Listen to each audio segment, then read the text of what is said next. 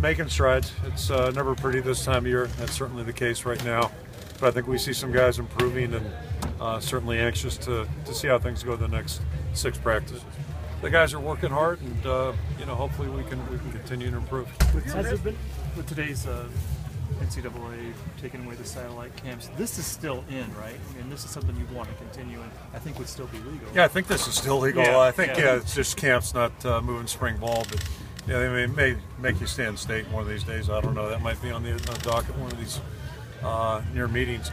But yeah, this is something we want to do. It's just a chance for us to come to Central Iowa, not only to say thank you to the people in this area, the immediate area, but also Western Iowa. I know there's some people that drove over from Western Iowa tonight. So, they come to Kinnick very faithfully 7 times a year, and they've done that for a long, long time. And it's a good change of pace for our players too. And then we added the opportunity this time to interface with some young fans, which to me kind of ties in. It's amazing when I travel around this state, and it's been this way for the last 17 years.